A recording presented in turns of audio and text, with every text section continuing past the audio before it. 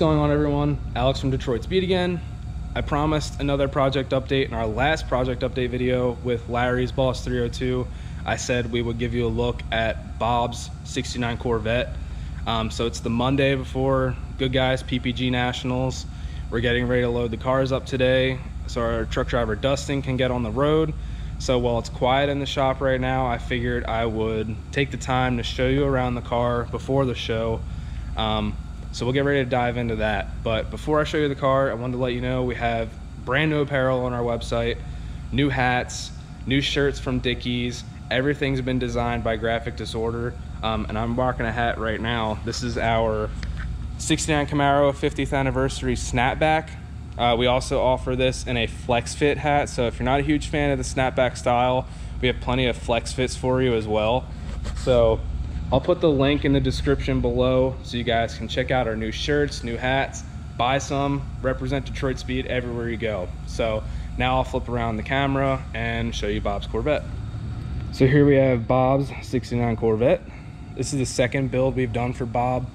We also did a 67 Chevy 2 not too long ago. This kind of falls under the same theme. He wanted the perfect blend of race car and street car. Something he can take to track days, take to the autocross, but also it's fully street legal and you could just daily it if you really wanted to and take it on the street. So it has Forge Line GA3Rs.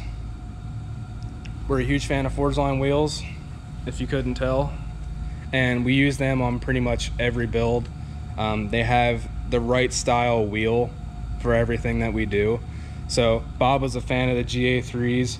I think we also did GA3Rs on his Chevy 2. Don't quote me on that, I'm not 100% sure, but I think we did. And we run these wheels on our C3 test car as well, and they're just durable. They handle everything you throw at them, and they just look amazing as well. I mean, you really can't go wrong with that. And stuff behind those wheels, we have AP Racing Pro 5000s with their J-hook rotors. Those are on all four corners, 6-piston front, and I believe we're also a 6-piston rear. Yep, Pro 5000s in the rear as well. So maximum stopping power. It's a light car, has a lot of power, so the right amount of brakes is necessary for this car. And since we're talking about power, let me go ahead and pop the hood. I'm gonna show you what's going on under there. You can kind of see peeking through the track spec louvers we put on there. Shout out to John at Track Spec. He actually sent us the CAD file for these louvers so we can machine this custom bezel just to kind of make it a little more factory looking. So shout out to John. Track Spec louvers are completely functional and they look good as well. So let's pop this hood. So mildly built LS7, Bob's engine builder put this together and sent it to us. So I'd say you could probably expect somewhere close to the 600 horsepower range at the crank for this engine, which is more than enough for a car that weighs probably just over 3,000 pounds, maybe 3,200 or so. Light car, big power, big brakes, big tires. So that's just the perfect combination for any race car or street car. We're running Tilton dual master cylinders, Tilton reservoirs. We also have a CNR radiator. CNR, they do a lot of custom applications for all of our project cars, dual fan setup, so maximum cooling power.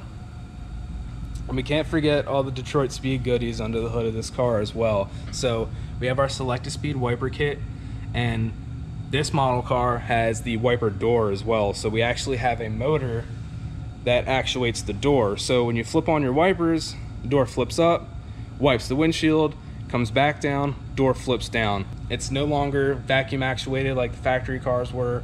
It's all electric. And we also have our electric headlight door kit on this car. So it's just, when you start making big power, you're putting in engines that have larger cams and the vacuum is just not there. Makes things easier, less headaches, and plus it's just awesome that it works every single time, so you don't have to worry about not having enough vacuum to get your headlights going if you get stuck driving at night. So you just can't go wrong with it. Those kits are available on our website, as well as our suspension kits, which I'll get to. So I'll put the link in the description below so you guys can check that stuff out. So front suspension on this car is our Speed Ray fabricated coilover mount. We offer two different kits. We have a bolt-in coilover mount, so it's kind of a stock style coilover, and then we have our fabricated one. So this piece right here, you weld in, it allows you to run a monoball style shock for upper and lower. So it just makes spring changes a lot easier at the track. And with our kit, we also sell you some shims, so you can make camber adjustments. Just crack these nuts loose, slide it out, add some more if you need more negative camber, or pull a couple out and you get more positive camber. So with these kits, we have maintenance and adjustability in mind, because we test these cars on the track. We put them through their paces, so we ensure that when you get a kit from us, you're getting quality engineered parts that we trust. And this kit is also, it has a bolt-in front cradle, bolts in the stock location, and it also converts your steering to rear steer rack and pinion. So modern suspension, modern steering. And I'll tell you from personal experience, driving our C3, I mean, the car just, it handles like a go-kart. It is amazing. And in the rear, we're running our Decalink suspension kit, which is an all-new design, all-new suspension geometry.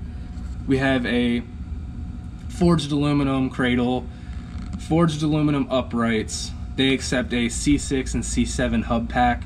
So for maintenance reasons, if you ever need to swap those out, go to your local parts store, go to your local GM dealership, and boom, there you go. They bolt right up.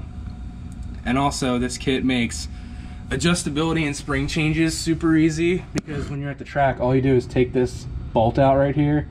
You can swing the shock out, drop the collar, drop your spring, put a new spring in, slide it back in. So like I said, we abuse these cars every weekend on the track, so we ensure that everything's easy for you guys to work on. It's easy to put together, it's easy to adjust. And on this car, Bob opted for the JRI shocks, double adjustables, and they also have remote reservoirs too. So high speed, low speed, rebound adjustment, compression, everything you need. And we use JRI on a vast majority of our suspension kits. You get them in all of our Chevy 2 front frames, hydroform, subframes, quadrilinks. We trust JRI for just about everything, because those guys, they know what they're doing over there.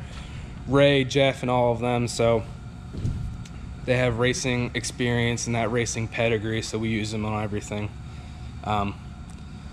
What next? What else should we talk about? Let's go on the interior. Kept it fairly simple. It still looks like a C3 Corvette. C3 door cards. I believe these are Cobra seats. We had them reupholstered. We also have Classic Instruments Autocross Series gauges. Go ahead and turn those on. So we've used these in our test car as well. Very nice gauges. Quality, they're always accurate. In this car we have a 6-speed transmission. We relocated the horn. We also, because we have a Momo steering wheel with a quick detach, so we didn't want to stick a horn button back in here, although that is an option. So we moved the horn button down here. Save your horn there. You have an electronic e-brake as well. So this car has all the creature comforts. Of course, vintage air. You can't go wrong with that.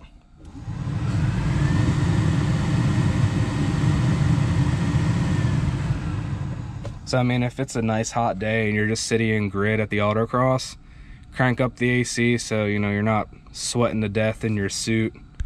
So we think about everything here. You know, we want to make sure that you're comfortable, it rides great, it's got plenty of power, and serviceability is just easy as well. So speaking of serviceability, we'll flip around and I'll show you. So we have our fuse panel here right behind the seat, and this is gonna be the tricky part. I'm trying to show you this, but give me one sec. You pop this open. You have your battery, you have your traction control, you have your fire suppression system, and then you have your Holley Dominator ECU. So all of that is right behind the seats. We have this magnetic latch.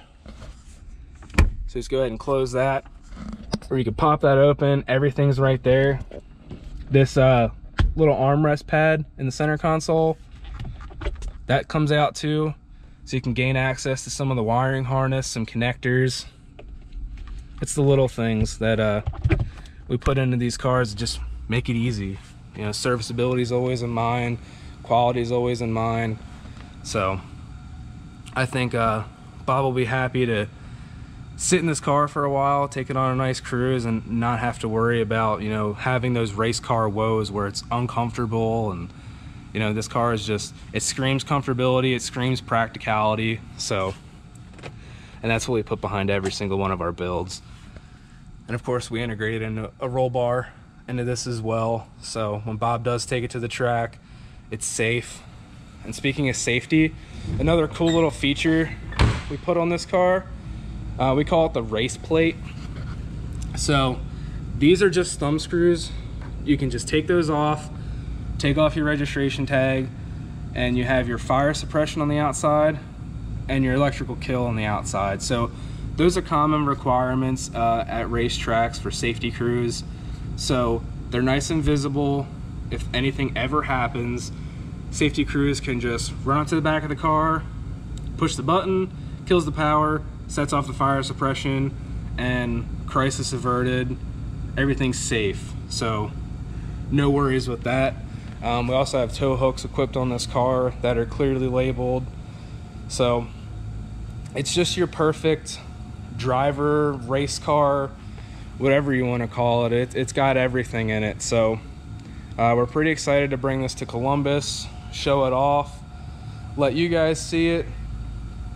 So as Bob gets out there and starts racing it, we'll have more updates for you. So that's pretty much all I have for you guys today. We're gonna get this car ready to load onto the hauler, so we will see you in Columbus.